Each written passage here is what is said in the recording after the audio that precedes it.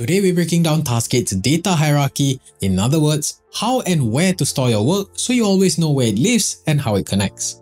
This is the kind of tutorial you watch once, digest, and then apply every time you use Taskade. It's useful for everyone, from those running big teams to anyone using Taskade for personal organization. I'll keep things simple and visual. If you ever forget how the hierarchy works, just remember this. Taskade is a building and each level of the hierarchy is part of that building. I promise it'll all make sense by the end of the tutorial. I think we can all agree that if your workspace has no structure, things fall apart fast. You lose track of tasks, ideas get buried, and you waste time figuring out where things are. But imagine walking into a building where every room is labeled and everything's in its place. That's the kind of clarity Taskade's hierarchy gives you. It tells you exactly where your work lives and what to do next. Once your workspace is organized, you stay focused, your priorities stay clear, and your team moves faster together. Taskade's hierarchy can be broken down into 5 levels: workspace, teams, or formerly known as folders, projects, blocks, and tasks. Think of the workspace as the container where you store related teams. It's the top level of Taskade and your main hub for organizing everything that lives in it, like teams, projects, agents, automations, and assets. A company might create separate workspaces for each global office like Europe office or Asia office, while personal users might have a workspace for studies, another one for freelance work, and maybe a third for planning a side business. In short, the workspace is the entire building. Everything else, teams, projects, blocks, and tasks, lives inside this structure. Let's move on to teams. Formerly known as folders, teams help you organize related projects inside a workspace. They work like categories, grouping projects by theme, client, or workflow to keep everything organized and easy to navigate. Each team contains a specific part of your work so things don't get mixed up. With Taskade's latest update, teams now hold more than just projects. Inside each team, you can also store AI agents, AI teams, automations, media, and AI kits. It's a cleaner way to manage everything related to a specific area of work in one place. So for example, in a company you might have departments or teams like marketing, product development, and customer success inside the Asia office workspace.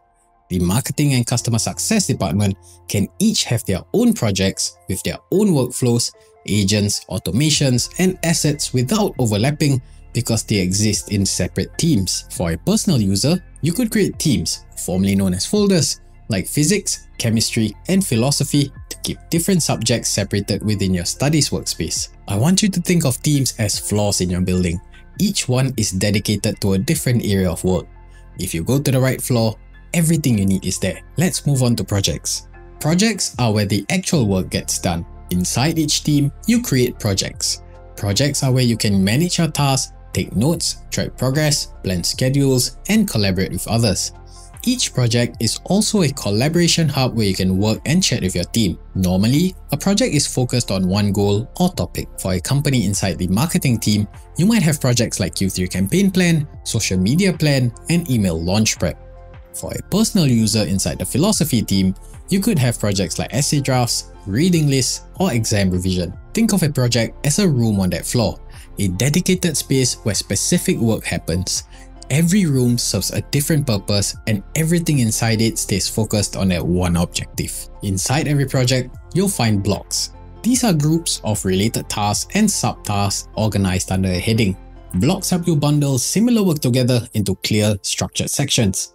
Think of them like labeled zones in your project. Each block usually starts with a H1 or H2 heading and can include tasks, subtasks, and other node types. For a company, you might create blocks for the different milestones you want to achieve in your project, like milestone 1 for strategy development, milestone 2 for content production, and so on. Each block groups tasks related to that specific milestone. For a personal user, you could create a block like week 1 revision plan to organize your study tasks by subject topic or priority. Think of a block as a section in the room, like a whiteboard for one topic. Tasks are the actionable items inside a block that drives your project forward. It is a unit of work or an item on a to-do list that you plan to accomplish, like a goal or assignment. Each task isn't just a checkbox. When you click the add-on button next to a task, you'll see a variety of options to add more details, like due dates, assignees, comments, attachments, priorities, and other useful information to support your work. You can also nest an unlimited number of subtasks under any task to break bigger goals into smaller steps. This helps you stay organized, especially when working with multi-part deliverables. For a company who has a task like define content themes, you might add subtasks like identify key topics and assess resource availability. For a personal user who has a task like write essay outline, subtasks could include research sources, job structure, and review with tutor. Think of tasks and subtasks as sticky notes on your whiteboard. Clear, trackable, and easy to understand. To recap, your workspace is the building.